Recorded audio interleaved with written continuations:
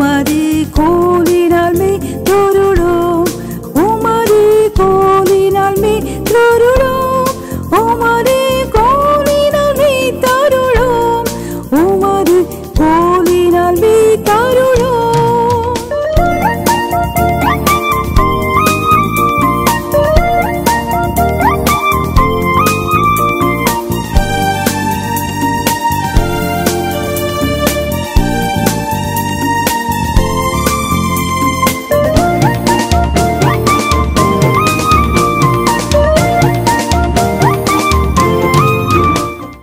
பிரியமானவர்களே, இன்றைய கர்த்தர் அருமையான வாக்குத்தத்தத்தை தந்திருக்கிறார். நம்ம ஒவ்வொருவருக்கும், குறிப்பாக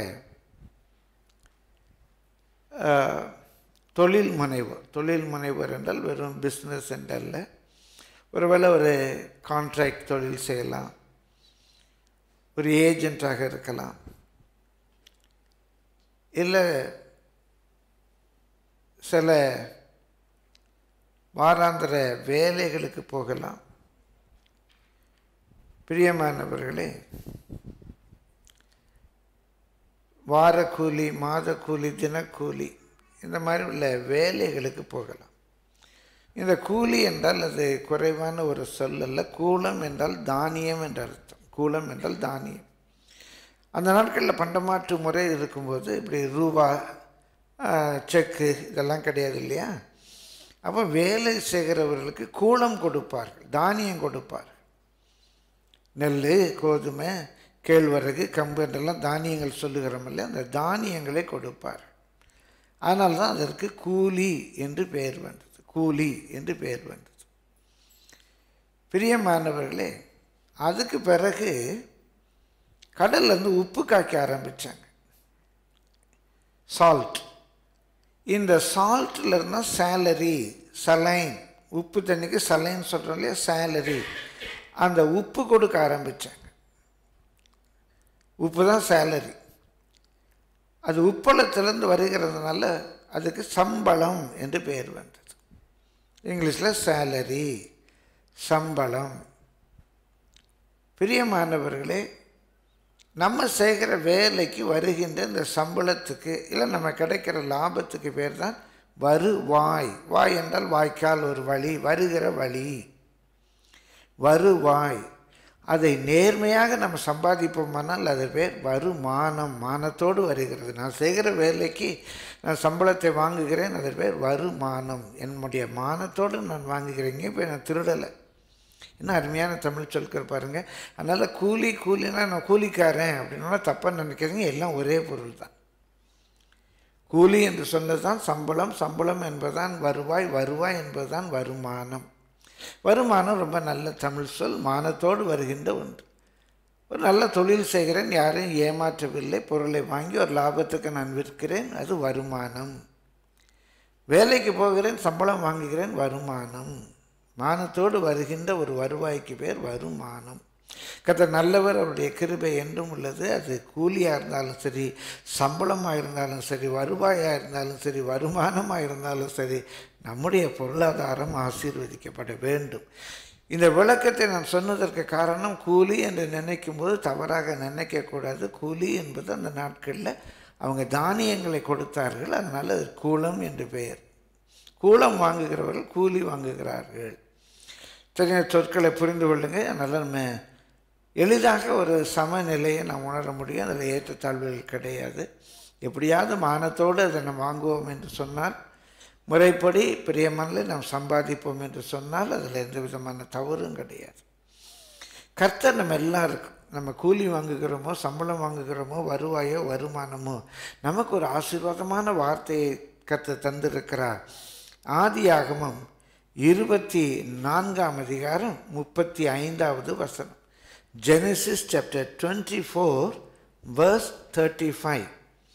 அங்கே எலியாசார் சொல்லுகிறார், கர்த்தர் என் எஜமானை மிகவும் ஆசீர்வதித்திருக்கிறார். ஆபிரகாம் இடத்திலே பணியாற்றுகிற பிரியமானவர்களே, அவருடைய செயலாளர் போல பணியாற்றுகிற, அவருடைய நிர்வாகி போல பணியாற்றுகிற எலியாசார் சொல்லுகிறார், என் எஜமானை கர்த்தர் மிகவும் ஆசீர்வதித்திருக்கிறார். அதனுடைய விளைவு என்ன? அவர் சீமானாய் இருக்கிறார். அவர் சீமானாய் இருக்கிறார். சீமானாய் இருக்கிறார் என்பதற்கு எலேசர் என்ன விளக்கம் கொடுக்கிறார்? கர்த்தர் அவருக்கு ஆடு மாடுகளையும் வெள்ளியையும் பொன்னையும் வேலைக்காரரையும் வேலைக்காரிகளையும் ஒட்டகங்களையும் கழுதைகளையும் கொடுத்திருக்கிறார். சீமான் அப்படின்னு சொன்னால் பெரிய மனிதன் என்று அர்த்தம். சீமந்த் என்று சொன்னால் ஒரு நல்ல இல்லைன்னா உயர்வான பெண். சீமந்த் அதான் சீமந்தம் என்று சொல்லுகிறோம். சீமான் என்றால் ஒரு உயர்வான மனிதன். Great man. God has made my master very great. அவர் பெரிய ஆளாக்கிட்டார். சீமான் என்று சொன்னால் வெறும் ஐஸ்வர்யவான் என்றல்ல, ஊரில் வட்டாரத்தில் உலகத்தில் கிராமத்தில் பட்டணத்தில் நல்ல பெரிய ஆள் ஆக்கிட்டார். சீமான் ஆக்கியிருக்கிறார். பெரிய மனிதன் ஆக்கியிருக்கிறார். புகழ்பெற்ற ஒரு உயர்ந்த மனிதன் ஆக்கியிருக்கிறார். யார் இவர்? பரதேசியாய் வாழ்கிறவர். ஊரை விட்டு ஊர் நாடோடியாக வந்தவர். இந்த ஊரில் அறியப்படாதவர். பெரியமல்ல எங்கோ பிறந்து எங்கோ வளர்ந்து இன்றைக்கு கர்த்தர் சொன்னார் என்று சொல்லி இந்த ஊரில் வந்து செட்டில் ஆகிருக்கிறார். அங்கேயும் வீடு வாசல்லாம் கிடையாது, கூடாரத்தை போட்டுட்ருக்கிறார். ஆனால் அவர் கர்த்தரால் பெரிய மனுஷன் ஆயிட்டார். இந்த வனாந்தரத்தில் அவருக்கு ஆடு மாடுகள், பிரியமானவர்களே, வெள்ளி பொன்னு, வேலைக்காரர்கள் வேலைக்காரிகள், ஒட்டகங்கள் கழுதைகள் எல்லாம் செல்வ செழிப்பாக அவர் இருக்கிறார். பிரியமான தேவன் எப்படி ஒருவனை சீமான் ஆக்குகிறார். உன்னையும் என்னையும் கர்த்தர் சீமான் ஆக்குவார். பிரியமான எப்படி கர்த்தர் ஆக்குகிறார்? ஒரு குறிப்புகளை மாத்திரம் நான் சொல்கிறேன். உபாகமம் 8ஆம் அதிகாரம் 18ஆம் வசனத்தில் வாசிக்கிறோம். உபாகமம் 8ஆம் அதிகாரம் 18ஆம் வசனம். Deuteronomy chapter 8 verse 18. உன் தேவனாகிய கர்த்தரை நினைப்பாயாக, அவரே உன் பிதாக்களுக்கு ஆணையிட்டு கொடுத்த தம்முடைய உடன்படிக்கையை உறுதிப்படுத்தும்படி இந்நாளில் உனக்கு உண்டாயிருக்கிறது போல ஐஸ்வர்யத்தை சம்பாதிப்பதற்கான பலனை உனக்கு கொடுக்கிறார். எப்படி நம்ம சீமானாக்க? இது வருமானம், மானத்தோடு வருகின்ற ஒன்று. நம்ம போய் யாரையும் ஏமாற்றி லஞ்சம் வாங்கி துன்மார்க்கமான வழியிலே கொள்ளையடித்து சம்பாதிக்கிறதல்ல. பெரியமல்ல அவர்கள் மேல் கர்த்தரின் துன்மார்க்கரின் மேல் வீட்டில் கர்த்தருடைய சாபம் வரும் என்று கோடி கோடியாக சம்பாதித்து ஜெயிலில் ஒரு கோடியில் போய் படுத்து கிடப்பாங்க. எவ்வளோ லஞ்சம் வாங்கிட்டு சம்பாதிச்சுட்டு அப்புறம் போலீஸ் தேடுதுன்னு ஊரை விட்டு வீட்டை விட்டு ஓடி போய் பிளாட்ஃபார்மில் படுத்துருக்குறாங்க. அதெல்லாம் கேள்விப்படுறோம். பிரியமானவர்களே, ஆனால் நமக்கு வருவது வருமானம். இந்த வருமானம் மானத்தோடு வருகின்ற ஒன்று. இதை சம்பாதிப்பதற்கான பலனை தருகிறார் கர்த்தருடைய பிள்ளைகள். பிரியமானவர்களே,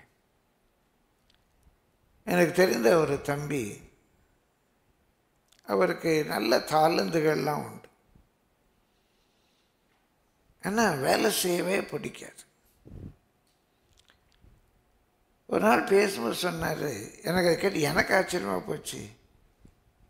ஐயா, யாருக்கையே வேலை செய்ய பிடிக்கும்னார். யாருக்கையே வேலை செய்ய பிடிக்கும்னார்.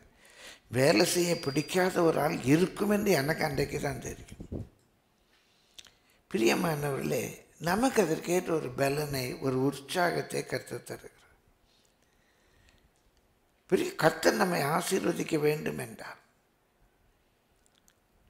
நம்ம நித்திரையிலும் கொடுப்பார். நம்ம தூங்கிட்டு இருக்கும்போதே கொடுப்பார். அதனுடைய பொருள் என்ன தெரியுமா? நித்திரையிலும் கொடுப்பார்னா நம்ம தூங்கிட்டு இருக்கும்போதே கொடுப்பார் என்றால் ஒரு விவசாயி அந்த நிலத்தை கொத்தி உழுது பரம்படித்து நீர் பாய்ச்சி விதைக்கிறான், கண்ணீரோடு விதைக்கிறான், பிரயாசப்பட்டு விதைக்கிறான். வீட்டில் போய் தூங்குறான். அவன் தூங்கும்போது அந்த விதை முளைத்து வருகிறது. அவன் போய் விதையை பிச்சு எடுத்து அதுலேருந்து ஒரு செடியை ஒரு மரத்தை கொண்டு வர்றதில்லை. ஆனால் விதைக்கிற வரைக்கும் அவன் செய்கிறான், பிரயாசப்படுகிறான், பாடுபடுகிறான். கர்த்தர் அவன் பிரயாசத்தை ஆசீர்வதிக்கிறார், விளையச் செய்கிறார். அவன் தூங்கிட்டு இருக்கும்போதே அது நடந்துருது. அதனால் அவன் பிரியமல்ல சோம்பேறியாக தூங்கி கொண்டிருப்பான் என்றல்ல. கர்த்தர் நம்முடைய கையின் பிரயாசங்களில் தம்முடைய ஆசீர்வாதங்களை கட்டளை எடுக்கிறார். விதையின் மேல் தம்முடைய ஆவியை அனுப்புகிறார், தன்னுடைய ஆவியை அனுப்புகிறார். அப்போ முதலாவது நமக்கு ஒரு தெரிய வேண்டும், நமக்கு பலன் தருகிறார். நான் சீமான் ஆக வேண்டும் என்றால் நான் உழைக்க வேண்டும். நான் உழைக்க வேண்டும் என்றால் எனக்கு பலன் வேண்டும். அந்த பலனை கர்த்தர் எனக்கு தருகிறார். இந்த ஐஸ்வர்யத்தை சம்பாதிப்பதற்கான பலனை எனக்கு கொடுக்கிறார். அப்போ நீங்கள் என்ன ஜெபிக்கணும்? ஆண்டவரே எனக்கு ஐஸ்வர்யம் தாரு, எனக்கு ஐஸ்வர்யம் தாரு, எனக்கு ஐஸ்வர்யம் தாருன்னு ஜெபிக்கக்கூடாது. ஆண்டவரே ஐஸ்வர்யத்தை சம்பாதிப்பதற்கான பலனே எனக்கு தாரும். ஒரு வேளை பிரியமானவர்களே வீடுகளில் வேலை செய்கிறதா இருக்கலாம். இவன் அந்த சகோதரி என்ன ஜெபிக்கலாம்? ஆண்டவர் ஏதோ காலையில் போகிறேன், அவசரமாக போய் ஒரு வீட்டில் அப்படியே ஒரு அவசரடி வேலையை ஒரு 2 மணி நேரம் வேலை செஞ்சுட்டு வரேன், ஏதோ ஒரு 3000 ரூபா 4000 ரூபா கிடைக்குது. அப்படி இருக்கக்கூடாது. உலக பிரகாரமாக வேலை செய்கிறோம், 12 மணி நேரம் வேலை செய்கிறான் இல்லையா, 12 மணி நேரம் வேலை செய்கிறான் இல்லையா. அப்போ நான் என்ன செய்யணும்? ஒரு 6 வீட்லையாவது போய் வேலை செய்யணும், 12 மணி நேரம் நான் உழைக்கணும். நான் சோம்பேறியாக இருந்த ஆண்டவர் என்னை ஆசீர்வதிக்கணும், எனக்கு ஐஸ்வர்யம் வேணும், என் கடன் பிரச்சனை போகணும், என் தேவைகள் சந்திக்கப்படணும், நான் பைக் வாங்கணும், நான் கார் வாங்கணும், நான் வீடு வாங்கணும் என்று நினைக்கக்கூடாது. கர்த்தர் ஒட்டகங்களை கொடுப்பார், வேலைக்காரரை கொடுப்பார், வேலைக்காரிகளை கொடுப்பார். ஆனால் நீ வேலை செய்ய ஆயத்தமாக இருக்க வேண்டும். அதற்கு வேண்டிய பலனை கர்த்தர் கொடுப்பார். காஞ்சிபுரத்தில் ஒரு வாலிபன் போயிடலாம். போயிட்டு ஒரு திண்ணையில் உட்காந்து கால் மேலே கால் போட்டு கால் ஆட்டிக்கிட்டே இருந்தான். காலில் இருந்து சாயந்தரம் வரை கால் ஆட்டிக்கிட்டே இருக்கிறான். ஒரு பெரியவர் பார்த்தாரு, வேணும்னு அங்கே வந்து உட்காந்துட்டு சும்மா உட்காந்துட்டு கால் ஆட்டிக்கிட்டே இருக்கானே அப்படின்னு சொல்லிட்டு அவன்கிட்ட போய் கேட்டாரான், என்ன தம்பி சும்மா உட்காந்து காலை ஆட்டிக்கிட்டே இருக்கே என்னன்னா? இல்லை, எங்கள் ஊரில் சொன்னாங்க காஞ்சிபுரத்தில் போய் கால் ஆட்டினாலே காசு கிடைக்கும்னாங்க. எனக்கு வேலை செய்யலாம் இஷ்டம் இல்லை, அதனால வந்து உட்காந்து காலை ஆட்டிக்கிட்டு இருக்கேன். பாவி, அப்படி இல்லைப்பா, காஞ்சிபுரத்தில் வீட்டுக்கு வீடு தறி இருக்குது. நீ எங்கேயோ ஒரு இடத்துல போய் அந்த தறியில் வேலை செய்வதற்கு சும்மா தறியில் உட்காந்து நீ காலை ஆட்டிக்கிட்டு இருந்தால் போதும், காலையிலேருந்து சாயந்தரம் வரைக்கும் நீ தறியில் இருந்து வேலை செய்தாலே உனக்கு காசு கிடைக்கும் என்பதுதான் அதனுடைய பொருள். நீ திண்ணையில் உட்காந்து காலை ஆட்டினா யாரும் காசு தர மாட்டாங்க. இன்றைக்கு கர்த்தர் என்னை ஆசீர்வதிக்க வேண்டும் என்று விரும்பினால் நம்ம எல்லாருக்கும் நல்லா பிரயாசப்பட,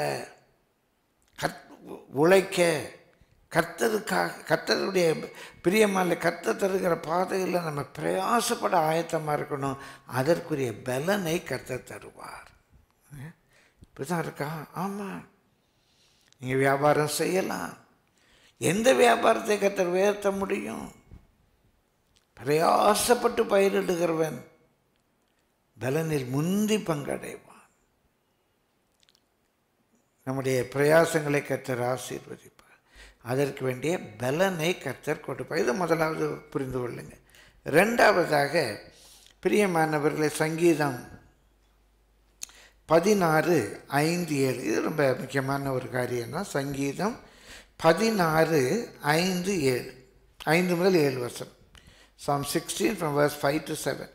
கர்த்தர் என் சுதந்திரமும் என் பாத்திரத்தின் பங்குமானவர், என் சுதந்திரத்தை தேவரீர் காப்பாற்றுகிறீர். சுதந்திரம் என்றால் என் ப்ராப்பர்ட்டி, என் பிஸ்னஸ், என்னுடைய எஸ்டேட். இந்த எஸ்டேட்டை தேவரீர் காப்பாற்றுகிறீர் என்று சொன்னால் நீங்கள் தான் அதை மேனேஜ் பண்ணுறீங்க. என் பிஸ்னஸ் ஐயா, என் பிஸ்னஸை நடத்துகிறது நீங்கள் தான். என் வியாபாரத்தை நீங்கள் தான் மேனேஜ் பண்ணுறீங்க. என் ஊழியத்தை நீங்கள் தான் மேனேஜ் பண்ணுறீங்க. என்ன வாங்கணும், என்ன செய்யணும், எப்படி சேர் போடணும், எப்படி ஏசி போடணுமா வேண்டாமா, என்ன செய்யணும், இல்லை என் விருப்பம் எல்லாம் ஆண்டவர். என் பிஸ்னஸை நீங்கள் மேனேஜ் பண்ணுங்கள். என்ன மாதிரி மைக் வைக்கணும், எப்படி செய்யணும், அது எல்லாம் நீங்கள் மேனேஜ் பண்ணுங்க ஐயா. இது ஊழியம். நான் ஒரு தொழில் செய்கிறேன் ஆண்டவர், யாரை வேலைக்கு அமர்த்தணும், யாரை வேலைக்கு அமர்த்தக்கூடாது, கடையை எப்படி அலங்கரிக்கணும், எப்படி அலங்கரிக்கக்கூடாது, எதை முன்னால் வைக்கணும். ஒரு சின்ன வியாபாரம்னா கூட அதில் நிறையா நுணுக்கம் இருக்குது. இப்போ 4 வரிசையில் காய்கறி வைக்கிறேன். எந்த காய்கறி தட்டை முதல்ல வைக்கணும், எந்த காய்கறி தட்டை பின்னால் வைக்கணும், யோசிக்கணும். எனக்கு ஒரு இந்த பிஸ்னஸை உங்களுடைய கரங்களில் ஒப்பு கொடுக்குறேன், மேனேஜ் பண்ணுங்கப்பா. என்னுடைய பிஸ்னஸை நீங்கள் மேனேஜ் பண்ணுங்க. அப்படி அவர் மேனேஜ் பண்ணும்போது என்ன நடக்குதான், நேர்த்தியான இடங்களில் எனக்கு பங்கு கிடைத்தது. ஆம், சிறப்பான சுதந்திரம் எனக்கு உண்டு. எல்லாவற்றையும் விலைக்கு சொல்ல நேரம் இல்லை. எனக்கு நேர்த்தியான இடத்துல பங்கு கிடைத்தது. இவன் அந்த இடத்துல ஒரு 20-30 கடை இருக்குது. எல்லாம் சீட்டு போட்டு அந்த கடையை அலாட் பண்ணுறாங்க. சீட்டு போட்டு கடையை அலாட் பண்ணுறாங்க. அவர் சொல்கிறாரு, நேர்த்தியான இடங்களில் எனக்கு பங்கு கிடைத்தது. ஆங்கிலத்தில் வாசித்தீங்கன்னா, my lines have fallen and me in pleasant place. எனக்கு போட்ட கோடு நல்ல இடத்துல விழுந்தது. அங்கே பங்கு பிரிக்கும் போது கோடு போடுறாங்க. இந்த பாகம் உனக்கு, இந்த பாகம் உனக்குன்னு பிரிக்கிறாங்க. அந்த ஏரிக்கரையில் இருக்கிற நிலம் உனக்கு, அந்த தெருவாரம் இருக்கிற நிலம் உனக்கு, கோடு போடுறாங்க இல்லையா. எனக்கு விழுந்த லாட்டு, எனக்கு விழுந்த சீட்டு நல்ல இடத்துல விழுந்துச்சியா. என் கடையை தாண்டி தான் மற்றவங்கிட்ட போகணும். அப்படியே நடந்துச்சு. நேர்த்தியான இடத்துல எனக்கு பங்கு கிடைத்தது. ஆம், சிறப்பான சுதந்திரம், ட்ரெஷர் எனக்கு உண்டு. அதுக்கு என்ன தெரியுமா, எனக்கு ஆலோசனை தந்த கர்த்தரை துதிப்பேன். ராக்காலங்களில் என் உள்ளந்திரியங்கள் என்னை உணர்த்திட்டு. முதல் குறிப்பு நம்ம பார்த்தோம், எனக்கு கர்த்தர் பலன் தரணும். அவ்வளோதான். நான் வேலை செய்வேன். நான் சோம்பேறியாக காலாட்டிட்டு உட்காந்துட்டு எனக்கு ஆண்டவர் தரணும்னா பெரிய மானில் பயத்தோடு சொல்கிறேன், இருக்கிறதும் இல்லாமல் போயிடும். எனக்கு அப்படி வேண்டாம். வரும் மானத்தோடு வரணும். கர்த்தருடைய பரிசுத்த நாமத்துக்கு மகிமை உண்டாகுது. இது கர்த்தருடைய ஊழியம். ஆனாலும் அந்த ஊழியத்தில் உள்ள ஒரு சின்ன உண்மைக்காக சொல்லுகிறேன். கூட இருக்கிற தம்பிமாருக்கு தெரியும், சில செய்திகளுக்காக 10 மணி நேரம் நான் உட்கார்ந்துருப்பேன். 60 மணி நேரம் உட்கார்ந்து நான் ஆயத்தப்படுத்திய செய்தி உண்டு. சில நாட்களில் இன்றைக்கு நான் எவ்வளவு நேரம் வேலை செய்திருக்கிறேன் என்று கணக்கெடுக்கும்போது 17 மணி நேரம் நான் வேலை செய்த நேரம் ஆட்கள் உண்டு. 17 மணி நேரம், 15 மணி நேரம். பிரியமானவர்களே, என்னுடைய வாழ்க்கையில் ஒரு முறை ஊழியத்து நிமித்தமாக 72 மணி நேரம் தூங்காமல் இருந்திருக்கிறேன். 3 இரவு 3 பகல் 72 மணி நேரம் தூங்காமல் இருந்திருக்கிறேன். ஒரு 3-4 முறை 48 மணி நேரம் தூங்காமல் இருந்திருக்கிறேன். பிரியமானவர்களே, உங்களை உற்சாகப்படுத்த சொல்லுகிறேன். நம்ம ஊழியம் வேலை செய்ய வேண்டும். அதற்குரிய பலனை படிக்கிற பிள்ளைங்க நல்லா படிக்கணும். குதிரை யுத்த நாளுக்காக ஆயத்தம் பண்ணப்படும். ஜெயமோ கர்த்தராலே வரும். நல்லா உட்காந்து படிக்கணும். சும்மா ஜெபம் பண்ணிக்கிட்டே இருந்தால் மந்திரத்தில் மாங்காய் பழுத்துடும் காய்ச்சிடும் நினைக்கப்படாது. அதுக்குரிய பலன் கர்த்தர் தருவார். 2வது, கர்த்தருடைய ஆலோசனை வேண்டும். எப்படி நான் ஐஸ்வர்யம் சீமான் ஆக முடியும்? ஆலோசனை வேணும். இது வாங்கு, இது வாங்காத. ஃப்ரெண்ட்ஸ்லாம் சொல்லுவாங்க, இதில் இன்வெஸ்ட் பண்ணுடா, ரொம்ப நல்லதுடா. பிரியமானவர்கள், ஆனால் மனசில் ஒரு எண்ணம் வரும், இதில் இன்வெஸ்ட் பண்ணாத. இதெல்லாம் இன்வெஸ்ட் பண்ணாது. பாஸ்டர் சுந்தரையா ஒரு நடந்த ஒரு நிகழ்வை அடிக்கடியாக செய்தியிலே சொல்லுவார். அமெரிக்காவில் ஒரு நாள் ஒரு விசுவாச விவசாயி அவருக்கு ஒரு குறிப்பிட்ட காலத்தில் தன்னுடைய நிலத்திலே நிலக்கடலை பயிரிட வேண்டும் என்று ஒரு ஆலோசனை வருகிறது. அது பருத்தி பயிரிடுகிற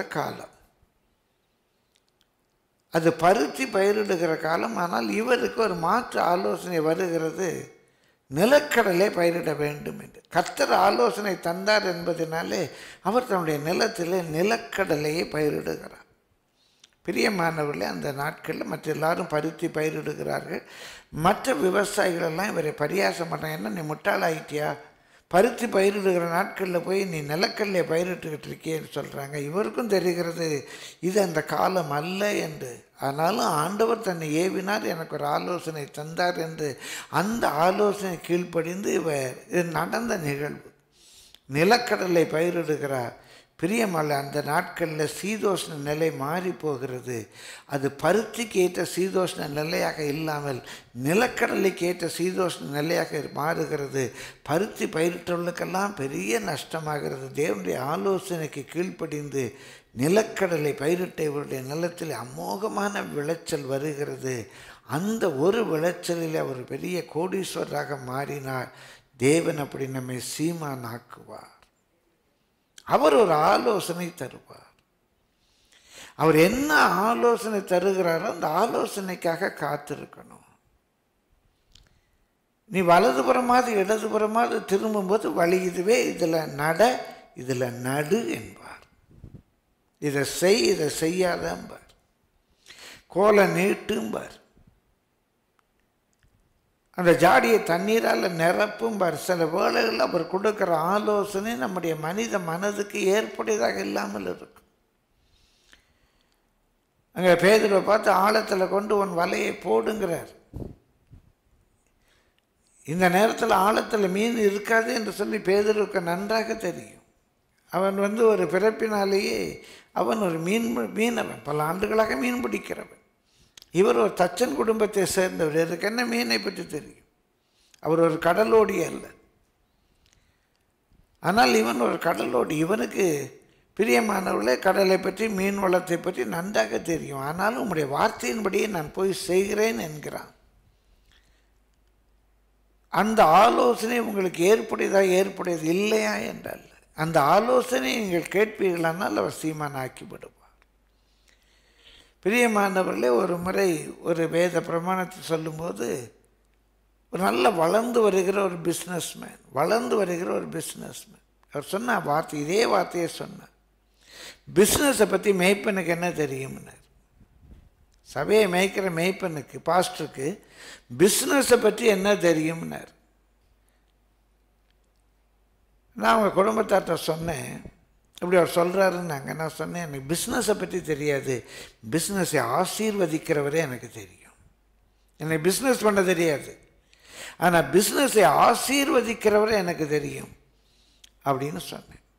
பிரியமானவர்களே, சுய புத்தியின் மேலே சாய்ந்தார். எனக்கு தெரிந்து அதுக்கப்புறம் அவருடைய பிஸ்னஸ் 1 இன்ச்சு கூட வளரலை. இதை நான் யாருக்கும் ஒரு சாப வார்த்தையாக அல்ல, உங்களுடைய ஆசீர்வாதத்துக்காக பேசுகிறேன். தேவ ஆலோசனைகள், தேவனுடைய பலனை பற்றி கொண்டு நல்லா உழையுங்க. பிரியமலை இந்திரா காந்தி அம்மையார் காலத்தில் ஒரு 20 பாயிண்ட் ப்ரோக்ராம் போட்டாங்க. எனக்கு 19 பாயிண்ட்ஸும் நினைவில்லை, ஒரே ஒரு பாயிண்ட் நினைவு இருக்குது. There is no substitute for hard work. Heart ஒர்க்குக்கு எந்த சப்ஸ்டிடியூட்டும் கிடையாதுங்க. தயவு செய்து சோம்பேறியாக இருந்துட்டு கர்த்தர் ஆசீர்வதிக்கணும்னு யாரும் விரும்பாதீங்க. ஆண்டவரை இன்னும் நான் உழைக்க எனக்கு பலன் தாரும். நல்ல ஆரம்ப நாட்களில் பலத்தின் மிகுதினால் 70 வருஷம் ஆயுசு நாட்கள், பலத்தின் மிகுதினால் என்ன மிஞ்சி போனால் இன்னும் ஒரு 10 வருஷம். அப்போ 50 வயசு ஆகும்போது இன்னொரு 20 வருஷம்தான், 60 வயசு ஆகும்போது இன்னொரு 10 வருஷம்தான். அப்போ ஒரு ஊழியக்காரர் பேசும்போது சொன்னேன், அண்ணா நீங்கள் அப்படி சொல்லவே சொல்லாதீங்கண்ணே, ஏன்னா எப்போ பார்த்தாலும் இன்னும் 10 வருஷம் அப்படிலாம் இருக்கே. ஆமாப்பா, ஆயுசு நாட்கள் 70 வருஷம் தானே அப்படின்னு. அதெல்லாம் சொல்லாதீங்க, எனக்கு கஷ்டமாக இருக்குண்ணே அப்படின்னு கொஞ்சம் கடிந்து கொண்டேன். அன்றைக்கி போய் அந்த சங்கீதத்தை வாசித்தேன். சங்கீதத்தில் அடுத்த பாடலில் வருகிறது, இன்றைக்கு அம்மா பாடின பாட்டு, வாழ்நாளெல்லாம் மகிழ்ந்து களி கூற காலைதோறும் நம்முடைய கிருபையை பெருகப்படும். அன்னையோடு அந்த வார்த்தையை விட்டுட்டேன். 70, 80, 50, 30 எனக்கு கவலை இல்லை. எவ்வளவு நாள் நான் வாழ்கிறனோ வாழ்நாளெல்லாம் மகிழ்ச்சியாக களி கூர்ந்து இருக்கு. பிரியமானவர்களே, களி கூர்தல் என்றால் கல் குடிச்சிட்டு எப்படி இருப்போமோ அப்படி இருக்க. அப்படி இருக்க எனக்கு எவ்வளோ கிருபை வேணுமோ அதை டெய்லி தாரும் போதும். டெய்லி இன்னைக்கு நல்லா இருக்க, எனக்கு எவ்வளோ கிருபை வேணுமோ அந்த கிருபையே தாரும். நீ எவ்வளோ நாள் வச்சுருக்கிற அவ்வளோ நாளும் நல்லா கழிகூற எனக்கு டெய்லி கிருபை தான். டெய்லி ரேஷன் தந்தால் போதும். பிரியமான ஜபமே மாறிடுச்சுங்க. நல்லா கற்றுட்ட பலன் கேளுங்க. நல்லா அடிக்கடி நான் ஜபிப்பேன். அந்த முதிர் வயதிலும் கனி தந்து பசுமையும் புஷ்டியுமாக இருக்கும். இன்னும் ஊழியங்களை செய்யணும். இன்றைக்கு காலைல கூட ஜெபிச்சு, ஆண்டவரே இன்னும் இடம் இருக்குது, போ வெளியே போ, கூட்டு வா.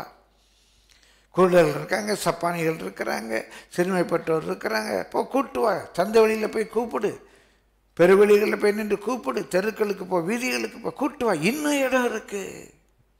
பரலோகத்தை நிரப்பணுமே.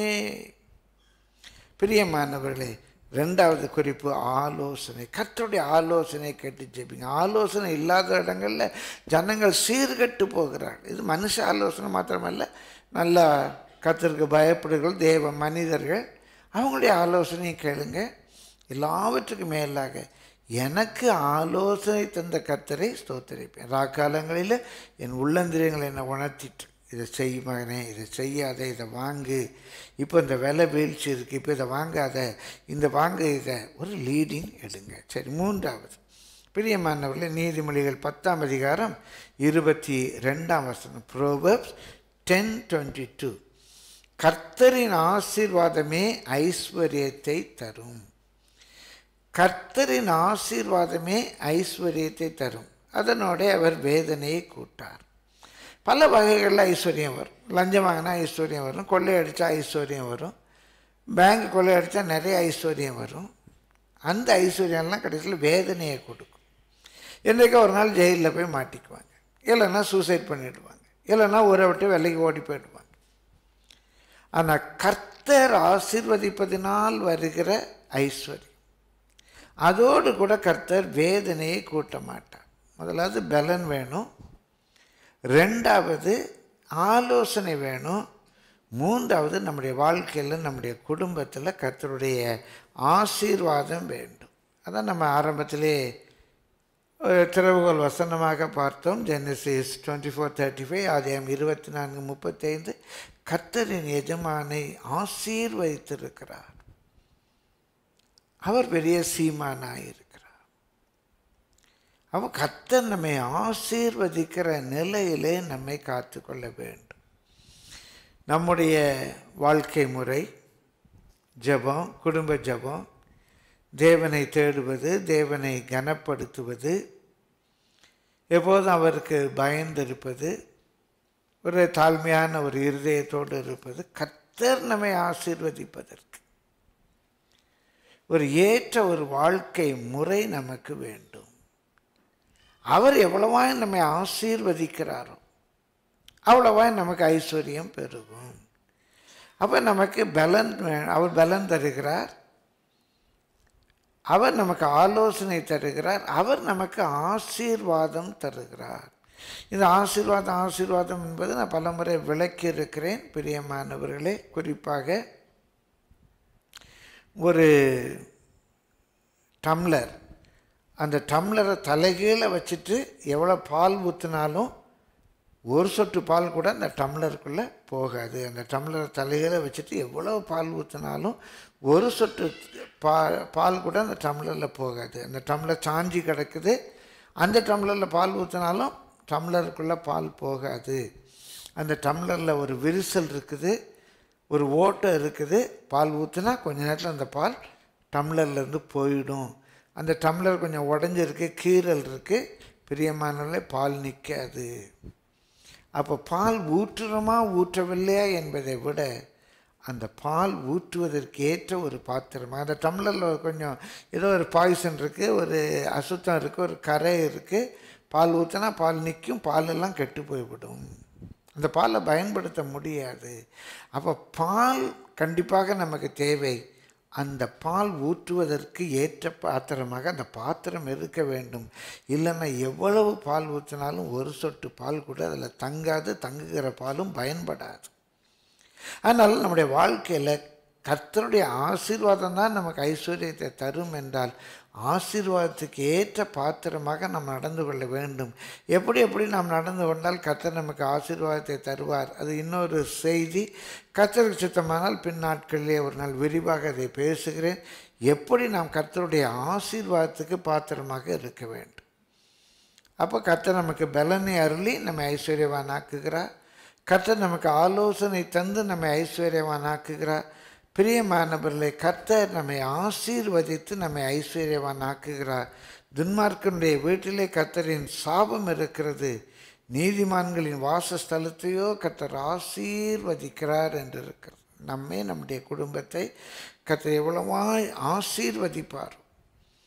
அவர் ஆசீர்வதிக்க நாம் ஐஸ்வர்யவான்கள் ஆகிக்கொண்டே இருப்போம். இன்னும் எப்படி நாம் கர்த்தராலே ஐஸ்வர்யவான் ஆக்கப்படுகிறோம்? சங்கீதம் 35:27, Psalm 35:27, Psalm 35:27. என் நீதி விளங்க விரும்புகிறவர்கள் கம்பீரித்து மகிழ்ந்து தமது ஊழியக்காரனுடைய சுகத்தை விரும்புகிற கர்த்தருக்கு மகிமை உண்டாவதாக என்று எப்போதும் சொல்ல கடவர்கள். இங்கே ஊழியக்காரனுடைய சுகத்தை விரும்புகிற கர்த்தர் என்று இருக்கிறது. பிரியமானவர்களே, ஆங்கிலத்தில் The God desires the prosperity of his servant என்று இருக்கிறது. அவனுடைய செழுமையை, ப்ராஸ்பெரிட்டி, அவனுடைய வளத்தை விரும்புகிற கர்த்தர். அப்போ அந்த ஆண்டவரை பற்றி யோசிக்கும். இதை நம்ம தரித்திரம் இருக்கிறது தேவனுடைய சித்தம். சில தப்பாக கூட அப்படி பிரசங்கம் பண்ணிடுறாங்க. நம்ம ஏழ்மையாக இருக்கிறது தான் தேவ சித்தம். நம்ம ரொம்ப ஐஸ்வர்யவானெல்லாம் இருக்கக்கூடாது, ஐஸ்வர்யவனாகி நம்ம கர்த்தரை மறந்துடுவோம் அப்படிலாம் சிலர் நினைக்கிறாங்க. பிரியமானவர்களே, சிலர் ப்ராஸ்பெரிட்டி டாக்ட்ரின் அப்படின்னு சொல்லி போகிறாங்க. அப்படி எந்த டாக்ட்ரினும் கிடையாது. அதே மாதிரி நாம் தரித்திரராக இருப்பதும் தேவனுக்கு மகிமை கிடையாது. தேவனுடைய விருப்பமே நம்ம ப்ராஸ்பரஸாக இருப்பது. இதை நம்ம புரிந்து கொள்ளணும். நமக்கு ஏன் வளமை ஒரு நல்ல வளமான வாழ்வு வருகிறது, ஏன் செழிப்பு வருகிறது? நம்முடைய வளத்தை அவர் விரும்புகிறார். நம்ம ஆராதிக்கிற தேவன். பிரியமானவர்களே, நான் தரித்திரனாக இருக்கிறனால அவருக்கு என்ன மேன்மை? அவர் நம்மை ஐஸ்வர்யவான்கள் ஆக்கும்படி தான் அவர் தரித்திரரானார் என்று வேதத்தில் வாசிக்கிறோம். 2:9 நம்மை ஐஸ்வர்யவான்கள் ஆக்கும்படி தான் அவர் தரித்திரரானார். அப்போ அவருடைய விருப்பம் என்ன? நம்ம நல்லா இருக்கணும், நம்ம நல்லா இருக்கணும். பிரியமானவர்களே, ஒரு வேளை சில வேளை நம்முடைய பாதை வித்தியாசமாக இருக்கும். கண்டிப்பாக முடிவு மகிமை, கண்டிப்பாக முடிவு மகிமை. பிரியமானவர்களே, அவருக்கென்று ஊழியம் செய்யும்போது, இங்கே ஊழியக்காரர் என்றால் முழு நேர ஊழியக்காரர் என்றல்ல, ஆனாலும் அவருக்கென்று ஊழியம் செய்கிறவர்களையும் கர்த்தர் ஆசீர்வதிக்கிறார். நம்ம எல்லாரும் அவருடைய ஊழியக்காரர்கள் தான்.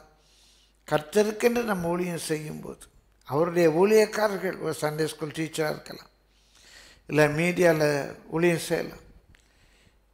பிரியமானவர்களே, எவ்வளோ வேலை பழுவின் மத்தியில் ஓடி ஓடி ஓடி ஏதோ அவங்களுக்கு இருக்கிற கிருபையை பற்றி கொண்டு ஏதோ ஒரு ஊழியம் செய்யலாம். உங்களுடைய ப்ராஸ்பெரிட்டி, உங்களுடைய வளத்தை, செழுமையை, உயர்வை கர்த்தர் விரும்புகிறார். அவர் அப்படி நம்முடைய வளமையை விரும்புகிறபடியினாலே நான் பெரிய சீமானாகும், நான் பெரிய சீமானாகும். பிரியமானவர்களே, ஒரு நாள் ஒருத்தர் சொன்னார், இதுனா ஊழியக்காரங்க மாத்திரம் ரொம்ப வசதி வாய்ப்போடு இருக்கிறாங்க அப்படின்னார். ஒரு சின்ன கணக்கு சொல்லி கொடுத்து, யாக்கோபுக்கு 12 பிள்ளைகள்ங்க. யாக்கோபுக்கு 12 பிள்ளைங்க. அதில் லேவி ஊழியக்காரன் ஆயிட்டான். அவனுக்கு எந்த தொழிலும் கிடையாது. அவனுக்கு கடவுளுடைய வேலை மாத்திரம்தான்.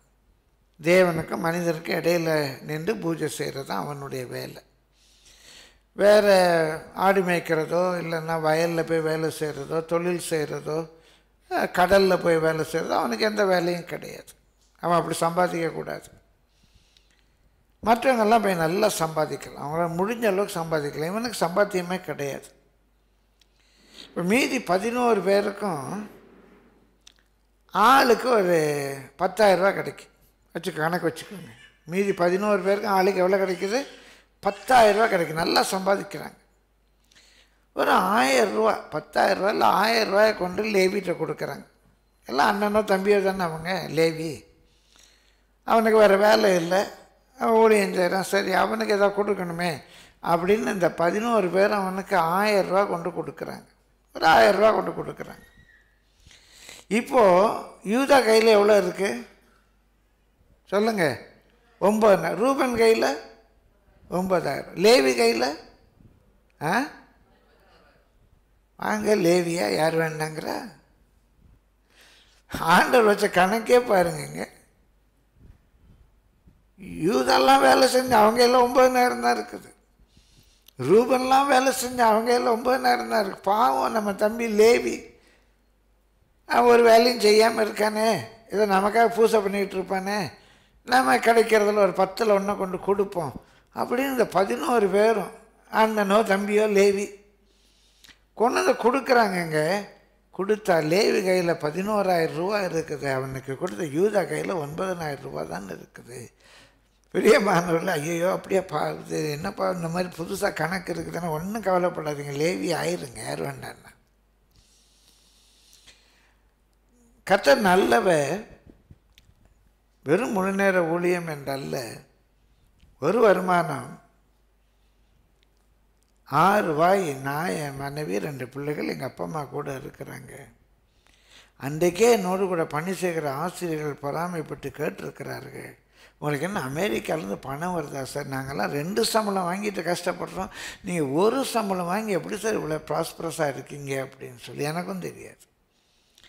பிரியமானவர்களே, அந்த 80லேயே நான் ஊழியத்துக்கு வரும் முன்பாகவே, அப்போல்லாம் யார் வீட்லேயும் அதிகமாக ஃப்ரிட்ஜு கிடையாது. டாக்டர் வீட்டில் இருக்கும், மெடிக்கல் ஸ்டோர்ஸில் இருக்கும், ஒயிட்டில் ஒரு கார்ட்ரேஜ் ஃப்ரிட்ஜு வரும். அந்த நாட்கள்லேயே எங்கள் வீட்டில் ஃப்ரிட்ஜ் இருந்துச்சு. அந்த நாட்கள்லேயே எனக்கு ஒரு நல்ல பைக் இருந்தது. அப்போ நான் ஏசியாவுக்கு வரும்போது 3 பைக் தான் எனக்கு பைக் இருந்தது. பிரியமானோட வீட்டில் டைனிங் டேபிள், ஒரு நல்ல tape recorder tech, double cassette போடுற டெக்கு, இப்படி சில வசதிகள் இருந்தது.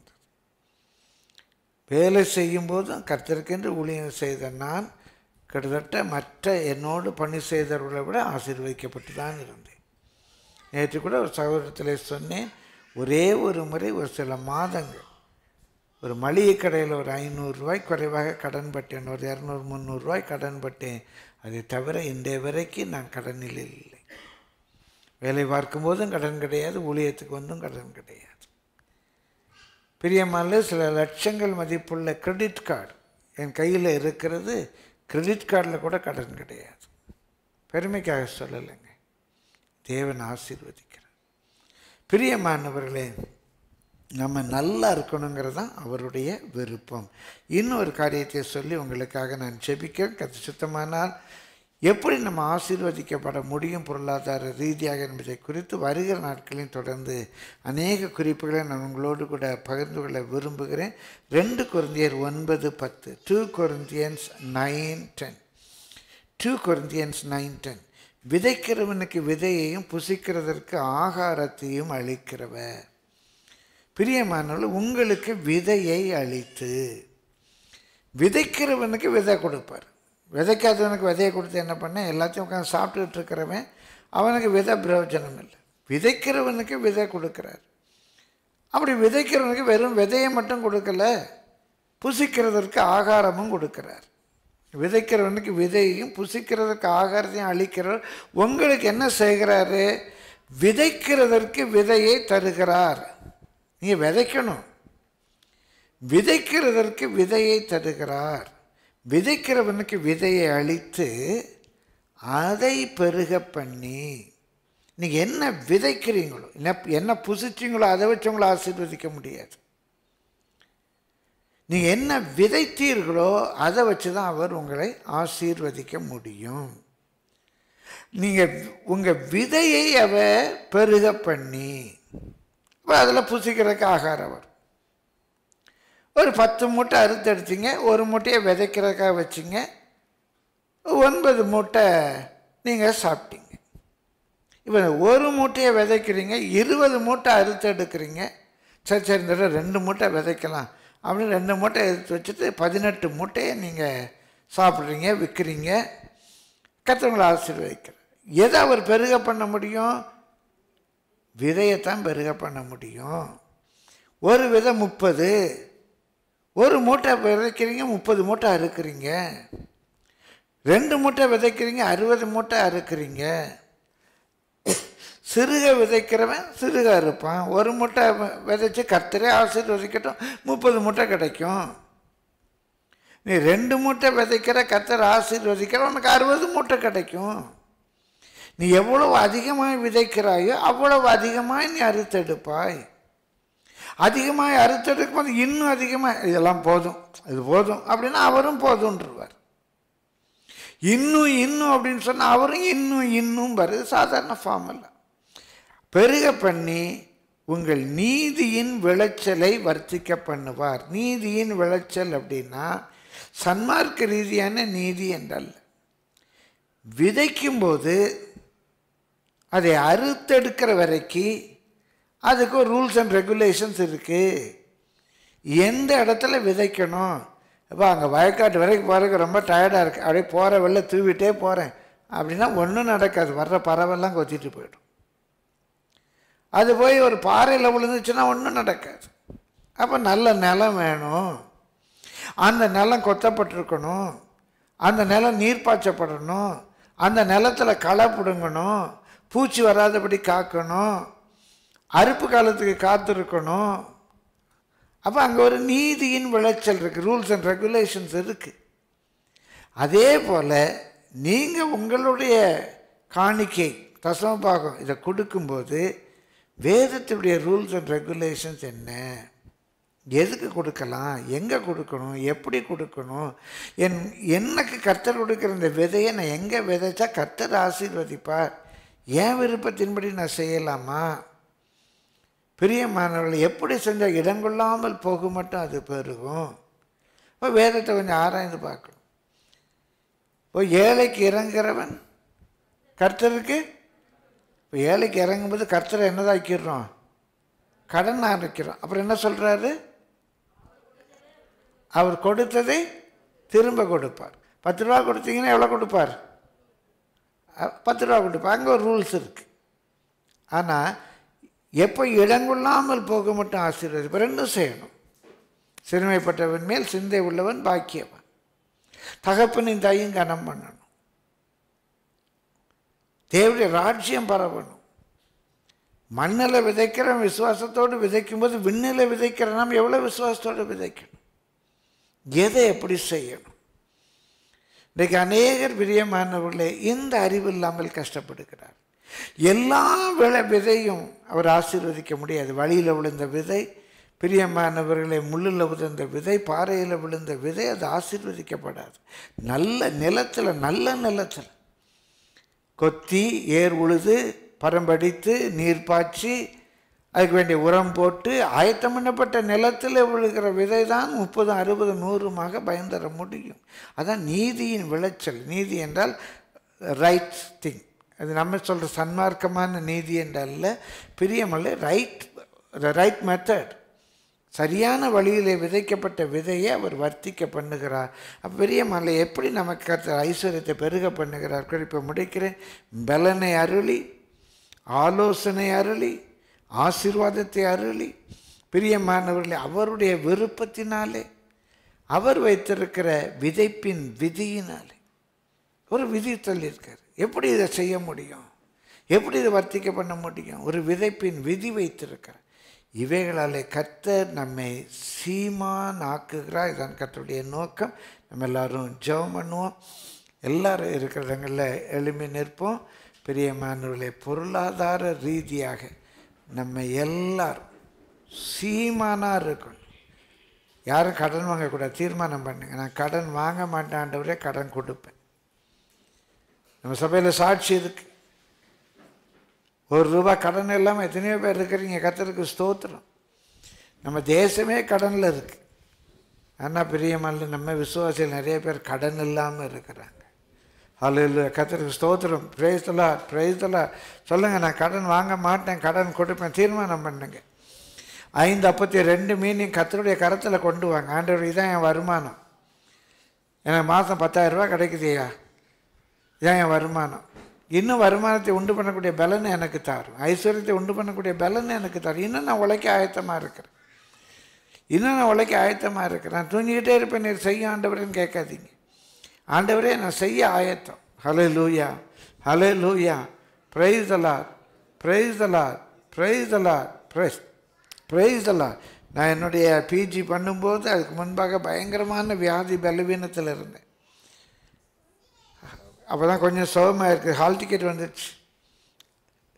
எங்கள் அப்பா சொன்னாங்க, சும்மா போய் எக்ஸாம் அட்டன் பண்ணிட்டு வான்னாங்க. 1 வாரம் இருக்கும். நான் கற்றுட்டு ஒரு பொருத்தனை பண்ணி படித்தேன். அந்த வார்த்தைக்காக சொல்கிறேன். நீங்கள் எல்லாம் அந்த வார்த்தையை சொல்லி இப்போ ஜபிக்கணும். கற்று அந்த வார்த்தையை என் வாயில் போட்டேன். ஆண்டவரே, I will do my best, you two the rest. ஆண்டவரே, I will do my best, you two the rest. நல்ல மதிப்பெண்களில் வெற்றி பெற கர்த்தர் உதவி செய்தார். ஜெபிங்க ஆண்டவரே, I will do my best ஆண்டவரே. என்னால் எவ்வளோ முடியுமோ அவ்வளோ செய்வேன் ஆண்டவரே. என் குதிரை இத்தனை நாளுக்கு ஆயத்தம் பண்ணப்படுறது மாதிரி நல்லா நான் உழைக்க ஆயத்தம். என் பலன் தாங்க. கேளுங்க கர்த்தர் உங்களை சீமானாக்குவா. முதிர் வயதில் கனிதந்து நீங்கள் பசுமையும் புஷ்டியுமாக இருப்பீங்க. கர்த்தருடைய நீதி விளங்கும்படிக்கு. ஹல்லேலூயா, ஹல்லேலூயா, ஹல்லேலூயா, ஹல்லேலூயா. கர்த்தருக்குள்ள ரிட்டையர்மெண்ட்டே கிடையாது. ரபா அதெல்லாம் ஒரு அரசாங்கத்தில் தான். ஹல்லேலூயா, ஹல்லேலூயா. அவங்க புது அப்பாயின்மெண்ட் கொடுக்கணும், அதுக்காக ரிட்டையர் பண்ணுறாங்க. ஹல்லேலூயா. 58 வயசானு நீ பலவீனம் ஆயிட மாட்டேன், 60 வயசானு நீ பலவீனம் ஆயிட மாட்டேன். முதிர் வயதில் கனிதந்து பசுமையும் புஷ்டியுமாய் நீ இருப்ப. ஹல்லேலூயா, நீ கனி தருவாய். ஊரப்பா, நம்ம கர்த்தர் பலனை கேளுங்க, கர்த்தர் ஆலோசனையை கேளுங்க. ஹல்லேலூயா, ஹல்லேலூயா. கர்த்தர் ஆசீர்வதிக்கிற பாத்திரமாய் உங்களை ஒப்பு கொடுங்க. என்னை ஆசீர்வதிக்க கர்த்தர் விரும்புகிறார். என்னை ஹல்லேலூயா, ஹல்லேலூயா வளமான வாழ்க்கையை தர கர்த்தர் விரும்புகிறார். என்ன அந்த கர்த்தரை குறித்த ஒரு நல்ல பெர்செப்ஷன் எடுங்க. ஊரபா நமாரபா ரபா ஷக்கரபா தீனமாரபா. ஹல்லேலூயா, சரியான முறையின்படி விதைக்க. ஹல்லேலூயா, ஹல்லேலூயா. தீர்மானம் பண்ணுங்க. ஹல்லேலூயா. 5 அப்பத்தி 2 மீனையும் கர்த்தர் ஆசீர்வதிப்பார். 5000 வாய்களை ஹல்லேலூயா போஷிக்க கர்த்தர் உதவி செய்வார். அதிசயம் விளங்கும், அதிசயம் விளங்கும், அதிசயம் விளங்கும். அவரால் செய்யக்கூடாத அதிசயம் ஒன்றும் கிடையாது. ஆபிரகாமே, நீ ஊரை விட்டு வந்தாய், தகப்பன் வீட்டை விட்டு வந்தாய், உறவுகளை விட்டு வந்தாய், நாட்டை விட்டு வந்தாய், ஒரு பரதேசியாய், ஒரு அனாதையாய் வனாந்தரத்திலே சுற்றி திரிகிறாய். நான் உன்னை ஐஸ்வர்யவானாய் மாற்றுகிறேன், உன்னை ஐஸ்வர்யவானாய் மாற்றுகிறேன். இந்த வனாந்தரத்தில் உனக்கு ஆடு மாடுகளை கொடுக்கிறேன். இந்த வனாந்தரத்தில் உனக்கு வேலைக்காரிகளை கொடுக்கிறேன். இந்த வனாந்தரத்தில் உன்னுடைய சம்பத்தை பெருக பண்ணுகிறேன். ஊரபான மாறபா சனமாரபா, ஊரபான மாறபா தீனமா. எங்கோ பிறந்தாய், எங்கோ வாழ்ந்தாய், இன்றைக்கு நான் உன்னை உயர்த்துகிறேன்.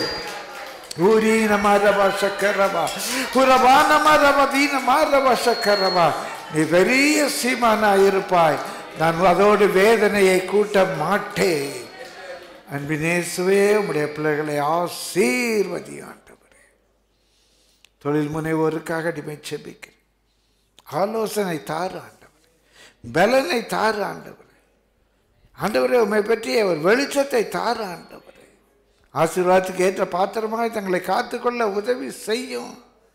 நீதியின்படி விதைக்க, நீதியின் விளைச்சலை அறுத்தெடுக்க உதவி செய்யுங்க ஆண்டவரே. சபை ஆசீர்வதிக்கையா ஆண்டவரே. ஒருவராகிலும் கடன் சுமையில் இருக்கக்கூடாது ஆண்டவரே. வெளியே கொண்டு வார ஐயா. புத்தியினங்களை மணி ஆண்டவரே. என் புத்தியினத்தினால் என் புண் அழுகி நாற்றம் எடுக்கிறது என்று சொன்னது போல, புத்தியினத்தினாலே வட்டிக்கு மேல் வட்டி கொடுத்து மேல் வட்டிக்கு போய் ஆண்டவரே எவ்வளோ பேர் கஷ்டப்படுது. தயவாக இறங்கும் புத்தியினத்தை மன்னித்து வெளியே கொண்டு வார். உளையான சேற்றிலிருந்து தூக்கி எடுத்து அவர்களை கண்மலையின் மேல் நிற்க பண்ண ஆண்டவர். இனி பாவம் செய்யக்கூடாது ஐயா. இனி கடன் வாங்கக்கூடாது ஆண்டவர். இனி பாவம் செய்யாத. கர்த்தரை ஆசீர்வதிக்க வல்லவராக. இனி பாவம் செய்யாத.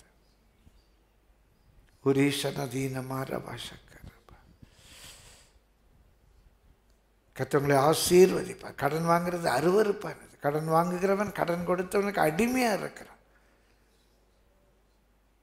கடன் வாங்குகிறவன் கடன் கொடுத்தவனுக்கு அடிமை என்று வேதம் சொல்லி அடிமை ஆகாத. உனக்கு அதை சுயாதீனம் ஆக்குகிறான். இன்றைக்கு ஒப்பு கொடுத்து ஜெபம் பண்ணு. அடிமைத்தனத்தில் இருந்தாலும் கதை விடுவிக்க ஜெபம் பண்ணு. வெளியே வர்ற வரைக்கும் அமைதலாக இராத. அன்பினேசுவே உம்முடைய ஜனத்தை ஆசீர்வதிங்க. உண்மையாகவே உம்முடைய பிள்ளைகள் ஆபிரகாமின் சந்ததியை கிறிஸ்து இயேசுவுக்குள்ளாக ஆபிரகாமின் ஆசீர்வாதங்கள் எங்களுக்கு தானே, இந்த பிள்ளைகளுக்கு தானே ஆண்டவர்.